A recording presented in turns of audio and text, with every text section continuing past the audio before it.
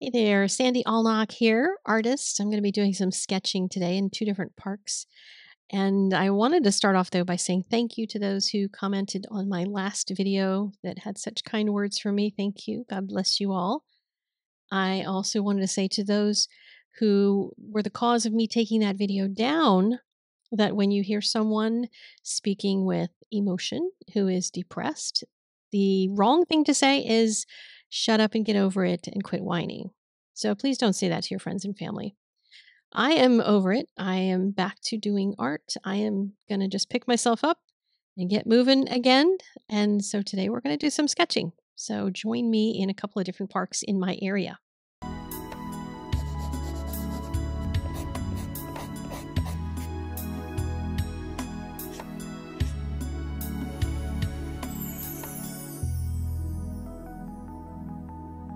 We're going to go first to PowellsWood. I went here on the first day of spring, on the spring equinox on Tuesday, because it was such a beautiful day. I'm going to apologize now for the camera shoddiness in this video because I was forced to hold my phone with one hand and paint and draw with the other. So you're going to get some shakiness.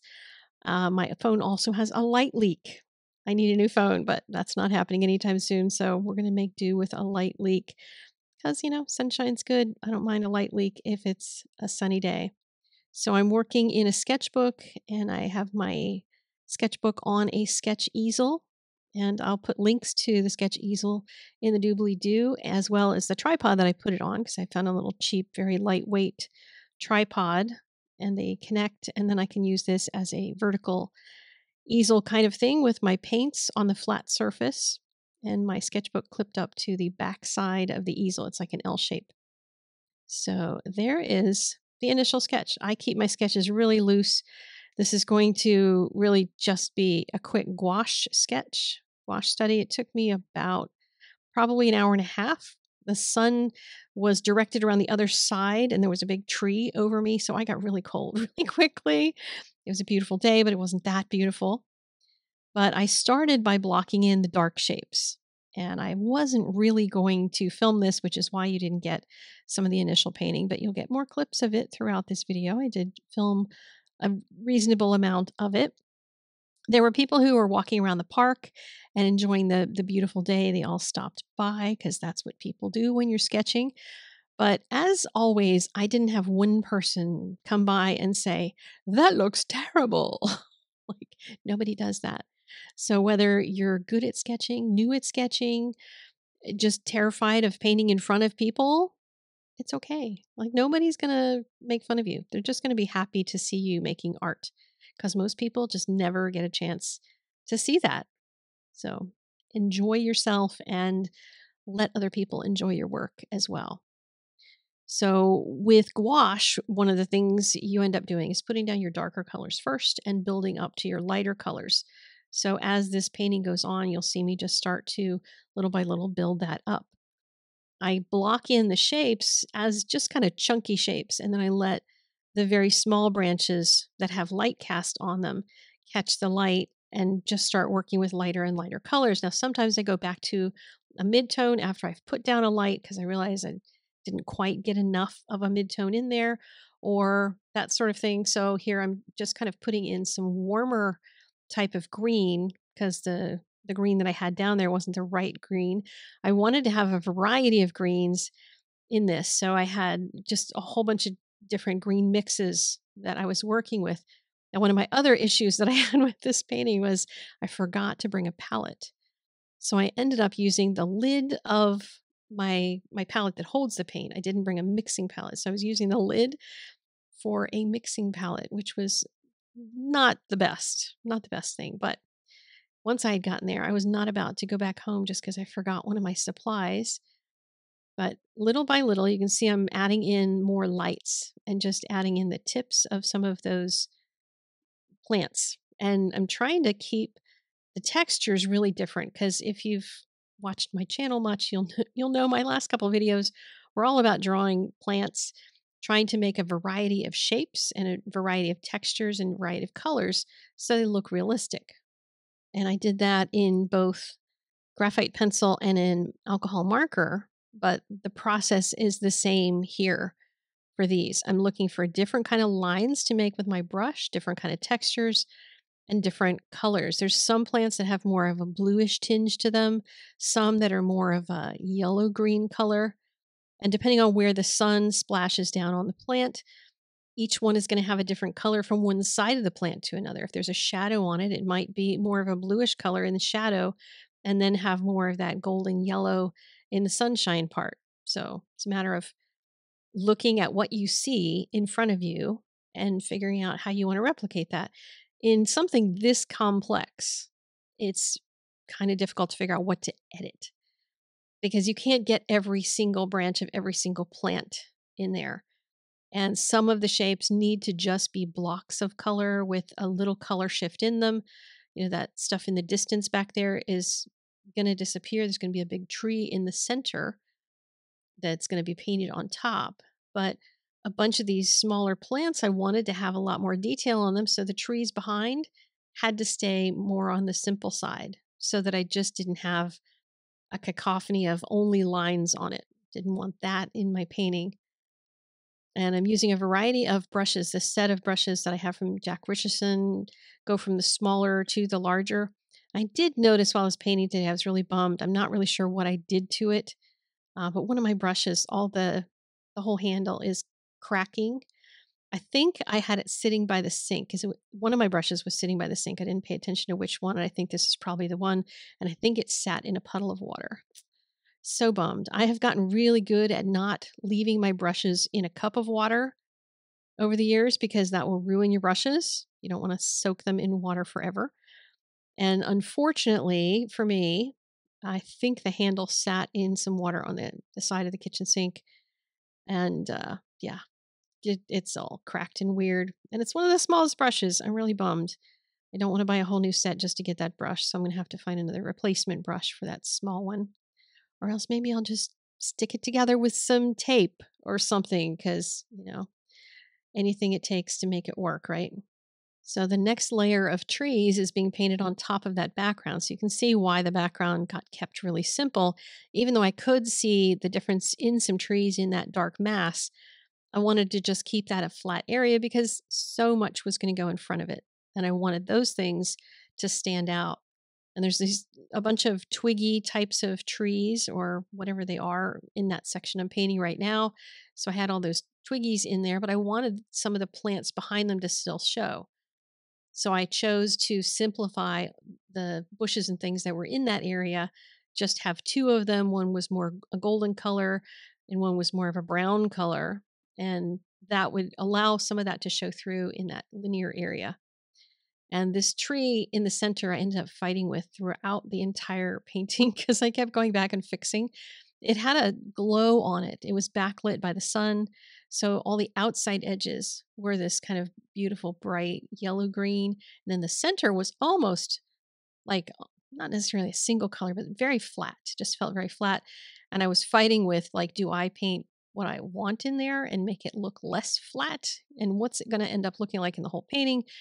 So I just kept fussing with it and changing things up.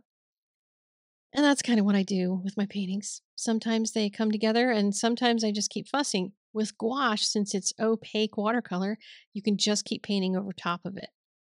The one thing to remember is when you're painting over top and you want it to be like opaque, you have to mix the paint thick. And if you've been working, like I go back and forth between working in gouache, working in watercolor, different stuff, and I end up getting in watercolor brain. And when I'm in watercolor brain, I end up using my gouache too thin. And then it starts either lifting colors or, doing other weird things. So if you want to go over top of something, you want to make sure that you actually mix that paint nice and thick. For small, bright details like the sunlit edges of plants, the thick paint is really a necessity in order to make that pop against the background. Now, sometimes a really, really pale yellow green color like this needs some white pop in it or an almost white. And usually it's an almost white because you don't actually get a whole lot of white in a landscape like this. But in this particular one, I just kept adding more white as I started adding more sparkles to the highlights. And this is that really, really thick paint with lots of white. And you can see that just starts bringing out some of the tips of a few branches, not every single one. And you don't want any of that to be even. You don't want like the entire right side to be, all white. You want just certain parts of it. Just pick out a few branches that are really hit by the sun, or on these small plants, just a few leaves that you can really make them super bright in the sunshine. So I wanted these leaves that are closer to be nice and big, have a little bit more defined shapes to them, and some of that white paint or almost white really did that. So I'm going to add a little bit more white onto the other side to start adding some of that sparkle of the sun on there. And I kept at this point hoping that I would finish this quickly because it was getting cooler. The spot I was sitting in just was falling into more shadow. You can see the shadows creeping toward me, and it got a little chilly, but I did finish my sketch. So it was really fun to do. It's fun to go outside and paint. I highly recommend it, and experiment with mixing your colors. You can see I've got some blue greens, some yellow greens. There's all different kinds of greens here. Camera's never going to capture what's really there, but I think I did a pretty decent job of getting a variety of textures and green colors for all the different plants. Now, I want to mention a class. This one I mentioned in the last video, but since that one's gone, this is the Travel Sketches 2 class. And in that class, I'll teach you how to draw these gardens. These are worldwide gardens, global gardens, I called it. And they're famous gardens. And we're going to do sketches. So I'm going to show you how I simplify the photo reference that we're working on into a pencil sketch. And then we do a pen sketch. And then we add Inktense pencils to it. You can use watercolor pencils. Inktense pencils are just going to be brighter. So links to that in the doobly-doo, and it is on sale if you want it. In the last portion of this video, I have another sketching trip that I went on to Snoqualmie Falls a couple weeks back. It was at the end of my being sick time. I had the flu for a couple weeks, and I wasn't feeling really fully healthy. My lungs weren't quite up to capacity, but I felt like I could do this little walk at Snoqualmie Falls, and it was so pretty out. I just had to get outside. Now, Snoqualmie Falls has 2 overlooks at the top, 1 at the bottom. So I'll show you the second one, and then we'll head down to the bottom. And I did not know this beautiful, gorgeous day. Look how gorgeous it is. Look how pretty it is. Was going to end in a bit of a disaster. So I wanted to go down there. You can see off to the right, around that little bush on the right, is kind of where I was going to be. So I was going to get that view from down at the bottom of the falls. And it's about a half an hour or so hike down. I was a little winded on the way down, so I was worried about coming back up, which proved to be a challenge to come back up. It took about an hour, and I was glad I had my little chair that I could sit in, my little sketching chair, so I could take rests. But I got down there, and at the end of the boardwalk that you go to get to this viewing point, there's just like this little area. And if there's like 10, 15 people in there, you are shoulder to shoulder. It's very small. But fortunately, this was a midweek adventure for me, so there was not many people there. There was, couples or like just, onesie twosies, threesomes, that sort of thing. So I mostly had peace and quiet down there because most people stayed up at the top. But I just kind of set myself up. I had my sketch easel at standing height because the railing that you'll see in just a minute is high up, so you can't sit from down low and look. So I was standing and sketching. Did a pencil sketch first in this sketchbook that I had made just that morning. I folded a piece of watercolor paper, really long one, into an accordion and then just put a cover on it. This was the first sketch in it, fortunately. So it was going to be the last sketch in this sketchbook. But you can see the falls there and how beautiful it is.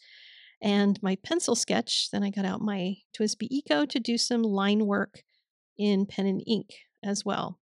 Well, just as I got to this portion, chaos began. There was this giant family that arrived, and they joined me, and we were elbow to elbow.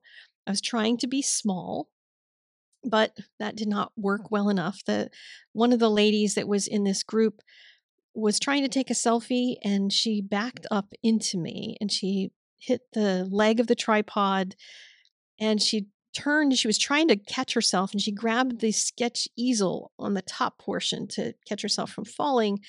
And that knocked the clips off of the sketchbook. So it was no longer attached to the sketch easel. And the sketchbook went flying into the river, nary to be seen again. So I am hoping that there's a fish somewhere, maybe enjoying the sketchbook, or maybe a bird fished out the paper and made a nest out of it. I don't know. It's there in the river. It's floating away. So tell me your craziest story of doing art in a park. I would love to hear if anybody else has any crazy lost art disaster stories. And I will see you again in my next video. Thank you so much for joining me. Hit that like button and I'll see you later. Bye.